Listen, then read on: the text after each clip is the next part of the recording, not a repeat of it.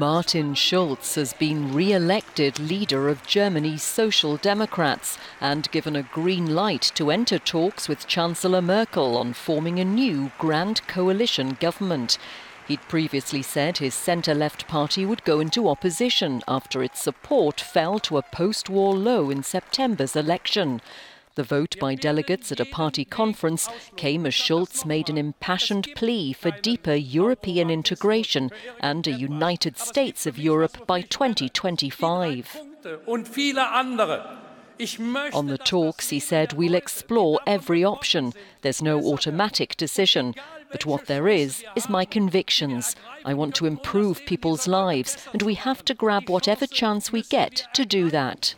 A new coalition with her Conservatives' former partners is Angela Merkel's best hope of extending her 12 years in power after talks with two smaller parties failed.